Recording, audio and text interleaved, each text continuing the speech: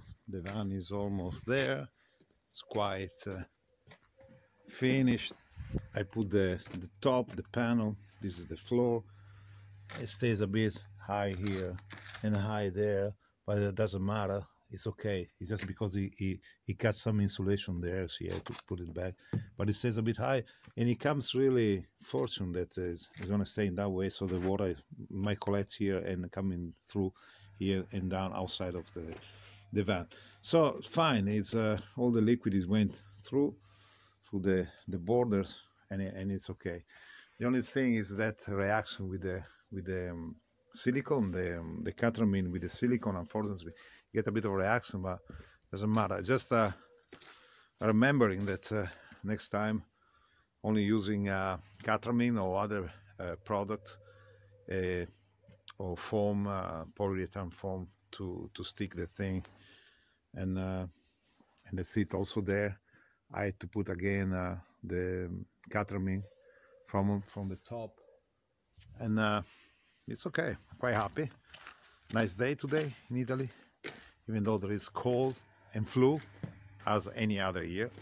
So take it in a good way, in harmony, and stay all together, and stay with this nice world that is taking action in a constitutional way. That's it. Don't bother about rules, just cope with it for a while. It's a big change. It's probably a reset, and we are just on top. So take it easy, and see you at the next part. And now start with the fabric. See this broken jacket to be. I did this job. I'm gonna chop it, I'm gonna cut it, and then stick it here, and maybe underneath put some kind of this use clothes, jacket or whatever. Put it underneath here, and then cover with the leather. Here we go. Start to get in shape. Next one gonna be the same. Just cut it with this one here. There's a scissor, very strong scissor for iron sheets, so quite heavy. Here we go. During the day, these ones are gonna be painted black. This is brown. This is black. This is brown. I'm gonna combine. This morning it was so cold that the handbrake, I forgot it to unpull it, and I left it pull. And I think I'm gonna give you some WD-40 just underneath here. These are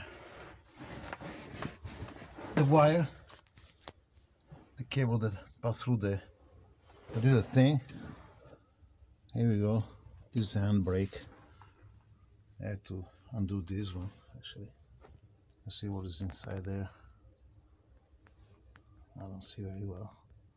But anyway, I had to spray some Svitol inside there, some WD-40 as well, because I'm really getting stuck this morning. I couldn't move. I had to do 2 kilometers with the wheels.